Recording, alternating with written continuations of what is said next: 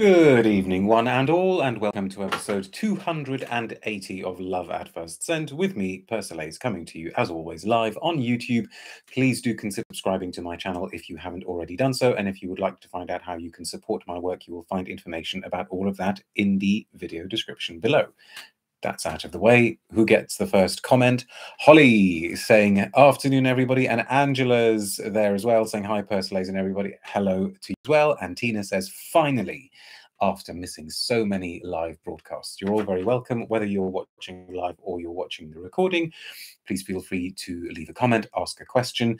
And for the benefit of those of you who are planning to tune in live, the plan for today is to do a brief-ish video on these releases here, and then to take a 2-minute break and come back with a new release from Hermès, which is, I think, the one that maybe a lot of you are waiting for, because I hadn't trailed this one. I hadn't said that I would be talking about these. So I think we should get straight into it. I hope you're all well and safe and healthy wherever you are. What is this? I have not seen a great deal of writing or talk about these releases on the net. Oh, curious about the florals, says Rachel, the fig one and the rose one. Keep the comments coming, by the way. I am keeping an eye on them here.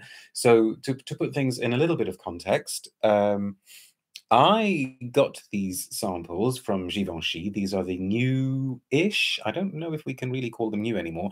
These are the new-ish exclusive scents from Givenchy. I got these samples a few months ago, and I kind of went through them and I smelt them, and I thought, oh, I really must write about them or do a video on them.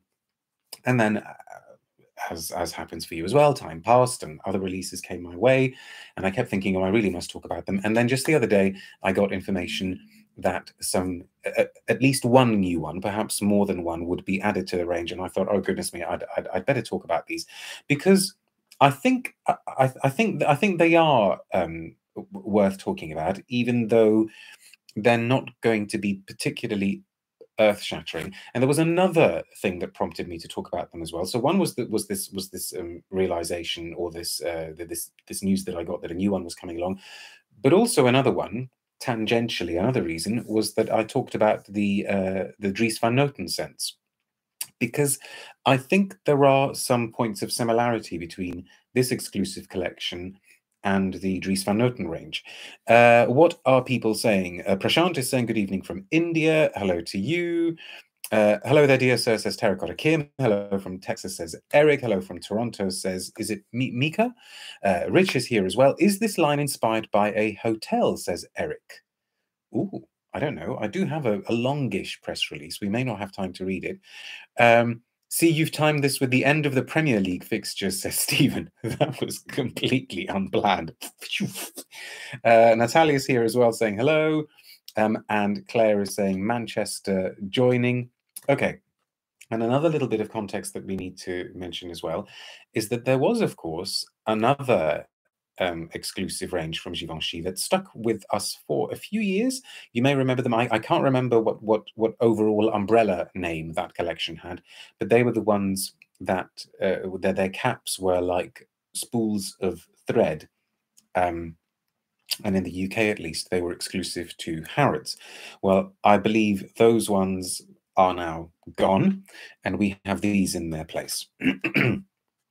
So they are called the Collection Particuliere, which I guess means the special collection, the singular collection, the distinguished collection. And last time I checked in the UK, these ones were exclusive to Selfridges.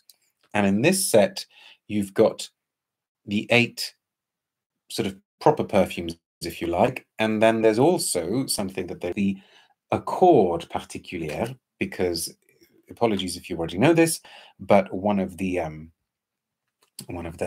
marketing shticks behind this range is that you can wear each perfume on its own, or you could enhance it with this singular accord, with this Accord Particuliere, or you can also wear the accord on its own. Now, I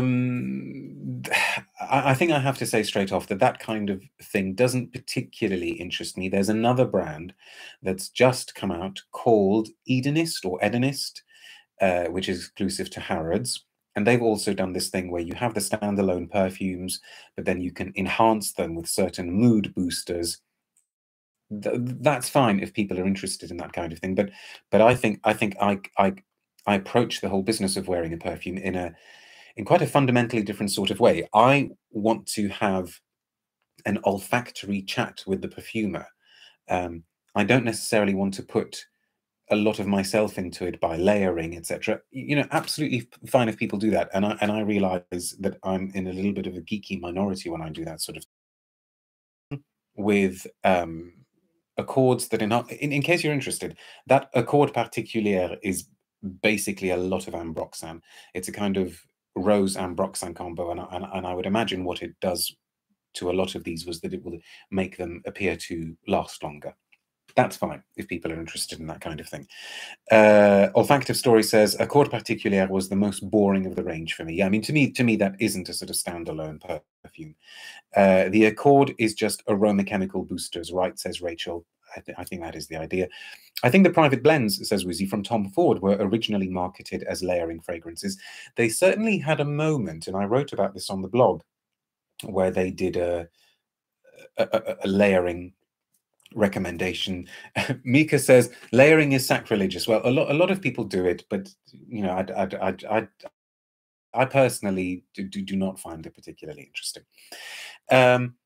We're not going to smell every single one because there are 8 of them and a few more on the way, I think. But what to tell you about this range as a whole? To go back a few minutes to then what I was saying about Dries Van Noten. Those Dries Van Noten scents, and I did a video about them a couple of weeks ago, I think. They're all fine. They all use decent enough, good quality materials. They're all well composed. They all they all present a certain sort of decorousness and elegance, but they're not particularly earth-shattering or bold. They don't reinvent the scented wheel, and you really could say the same about these. They are mostly, you know, we're talking generally here, they're mostly elegant. And as I was smelling them, I was also reminded I was also reminded of the Chanel video the other day, where I was thinking, sorry, I've just seen one comment here. I was once friends with someone who layered like opium with Chanel No. 5. Do note my use of the word was. Wow. Black opium with Chanel No. 5. I daren't ask what that smelled like. Anyway, I was reminded of my video on Chanel, in which the recent video, the top 10 Chanel perfumes, in which I was trying to think what it was that makes Chanel perfumes. And we decided, I think, collectively, that there was a sort of haute couture, top button, done up type quality, which is which is a description that you could apply to these as well. So which is it that sort of encapsulates this aesthetic the best? I think I would go for Indompte, not because I think it's the best one, but because I think it conveys this idea that I'm trying to convey the best. Now, I've made a note of who the different perfumers for these ones are. And this one apparently, the perfumer for this one apparently was Olivier Cresp. So let us spray first of all.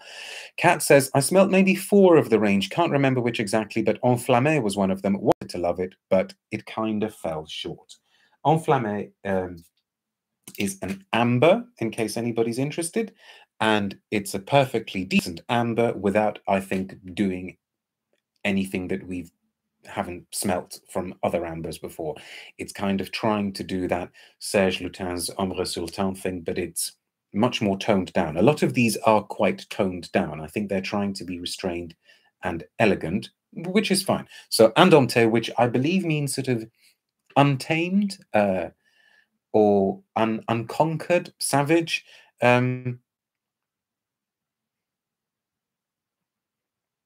Eric says, I wonder whether we should even expect interesting from mainstream brands these days. Even niche seems rote sometimes.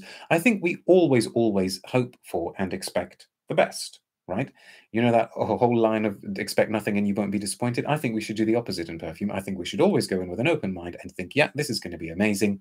And if it's not, never mind. And then the next one might be. So what I'm getting here is a very, very, very pleasant, very, very gentle, not too sweet citrus note, which I can see from the notes here under my nose is meant to be mandarin, and then also an equally pleasant and equally gentle and equally restrained and decorous and elegant wood note. And then I look at the notes and it says that this contains oud essence. And I think, okay, if this contains oud, it is the most well-behaved oud I have come across for a long time. And this is why I was reminded of the video we did on Dries van Noten, because if you remember, there was one perfume from that range called, I think, Rosa Carnivora, which wasn't in the least bit carnivorous. And this untamed savage thing is about as untamed as, you know, the Andrex puppy. It's, although actually that's not a very good example, because the Andrex puppy probably is quite untamed. Well, yeah. Let's think of some sort of, you know, really, really biddable, friendly pussycat, some kitten. It's really nice, you know, if you were to smell it. It reminds me a little bit of Dior's Oud Rosewood, although I much prefer that, because at least that's got some character, at least that's got some oomph. And this just, you know, on a heart rate monitor, this would just kind of be going, dup, dup. So it's alive. It is absolutely alive. But if you were to go into wherever they stock this, and the sales assistant said to you, now this is the oud, I don't think you, the likes of you and I, would be expecting this. The olfactive story says the whole collection is not challenging, easily wearable, and elegant. Absolutely. And maybe that, you know, that doesn't necessarily have to be a bad thing, but maybe it just means that for the likes of us, who, you know, watch this channel and read my blog, where we're always looking for the next innovative, interesting thing, I guess this isn't going to be it. Let me just label this, because it is worth smelling a few of the other ones. Now, where I think the style, so if we go to the one that I think is the weakest, where the style doesn't quite work is in which one was it? Because I've handwritten some notes as well to just make sure that, there we go.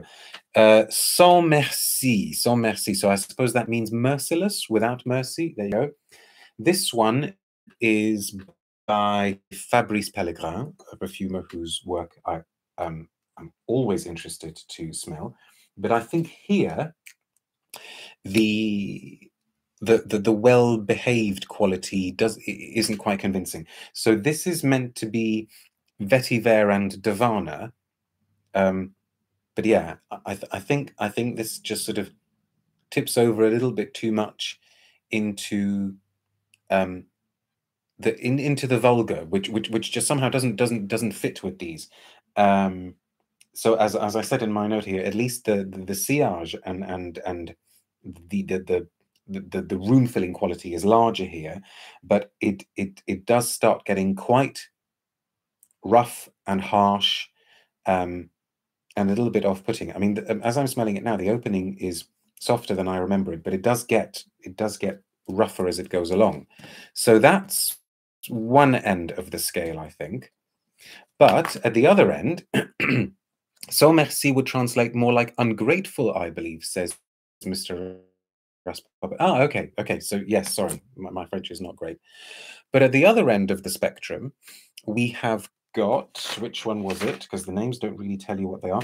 Another one, which is a sans something, also by Fabrice Pellegrin, sans Artifice.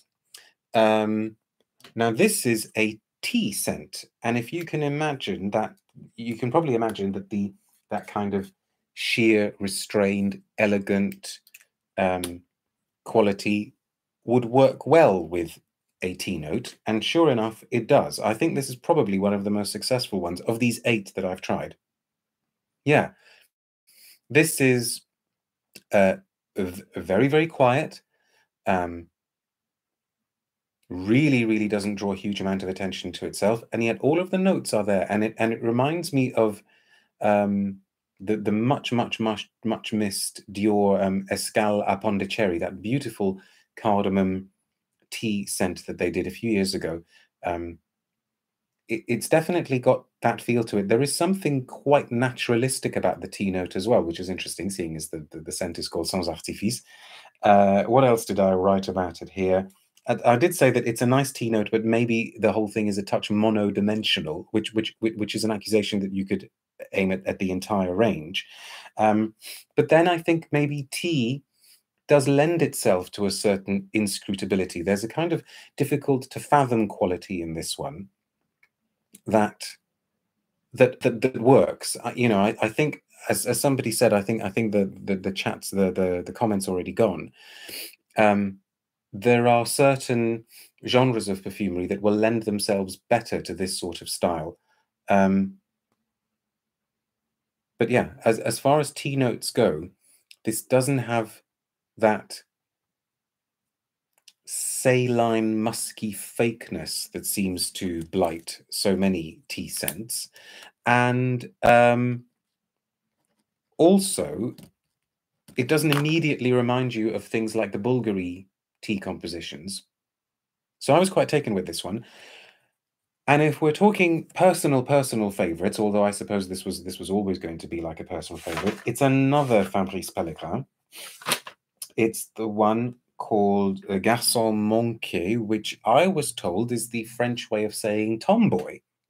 I'm not sure how politically correct that is as a name now. So there you go. Somebody can tell me if that's wrong, if I'm right or wrong about that. I guess this one was always going to be a little bit of an easy sell for me because this is a leathery osmanthus perfume. Again, shades of what we were talking about with the Dries van Noten scents a couple of weeks ago. So yeah, the notes say that it's osmanthus absolute and leather from grass. Yeah, okay. Your translation is correct, says Holly Bond, and so does Olfactive Stories. Right, I mean, I didn't know that. I was told that it basically is the French way of saying tomboy. Again, nicely done. But as far as leather osmanthus scents go, I personally would want to wear something with more oomph, with a much greater sillage. The leather in this one is really soft, says Olfactive Stories. Yes. And if that is the aesthetic that you're going to go for, they have generally pulled it off well, I think.